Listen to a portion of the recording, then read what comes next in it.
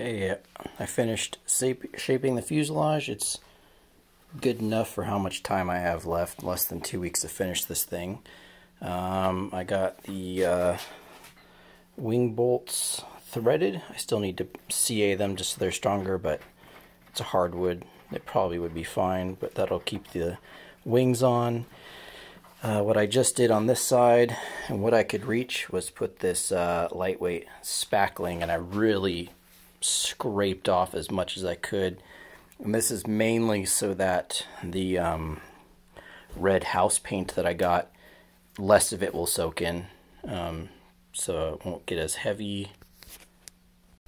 The wing is ready for me to cut the ailerons off, and then I'm going to cover it with some fiberglass tape and then laminate it, well, paint it, then laminate it. That's about ready for that to be done.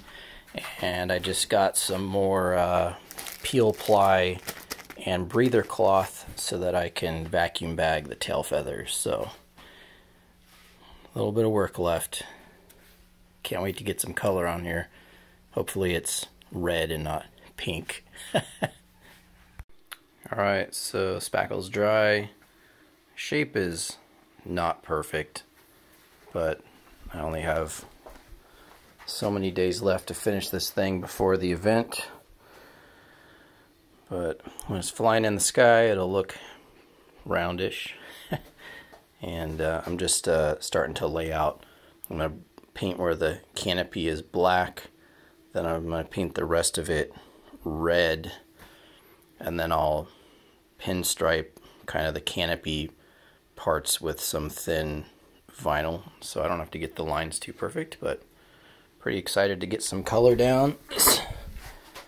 Some kind of red. I just got some house paint because I didn't want to have any chance of it eating the foam, so it is what it is. We'll see what I get.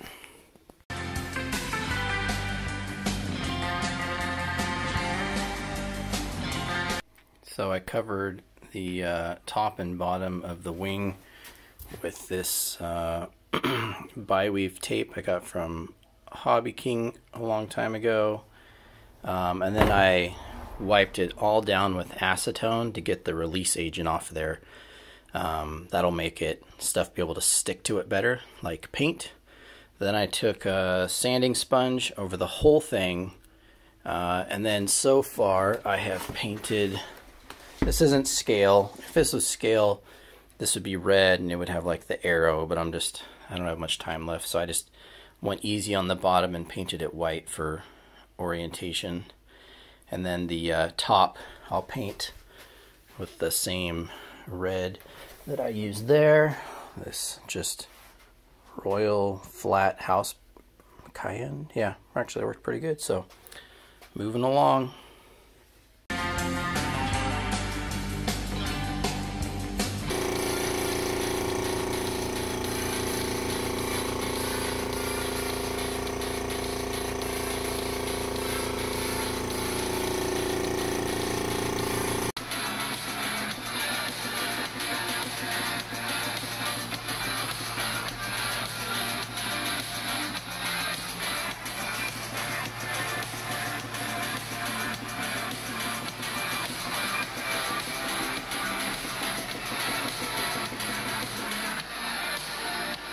Well, the nice thing about vacuum bagging flat stuff is you can just reference the table.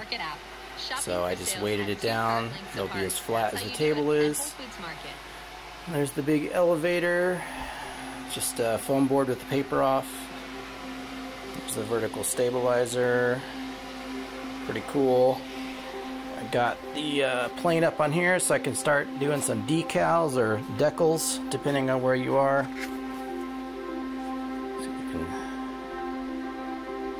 Can't really see it.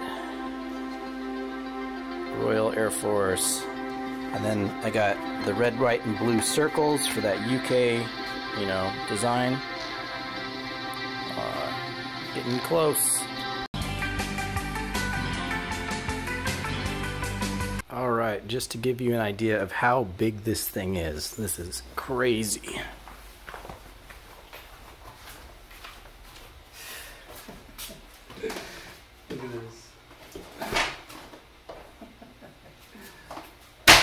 Whoa! Can't even use this in the garage without hitting something.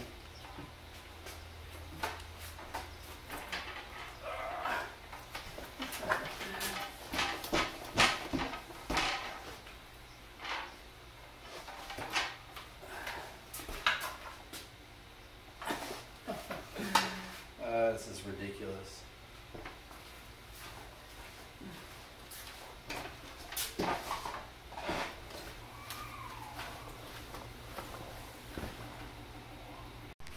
Okay, continuing my tradition now of having the biggest plane with the smallest controller at our slope soaring event. Got it connected up to the X-Lite, and yeah, that's what they're called, X-Lites. And popped a hole. That's where nose weight's going. Telemetry lost. Telemetry That's where the recovered. electronics are going. I got one big life pack for the 3 servos. And once I get the tail feathers, I can bend that and snip it.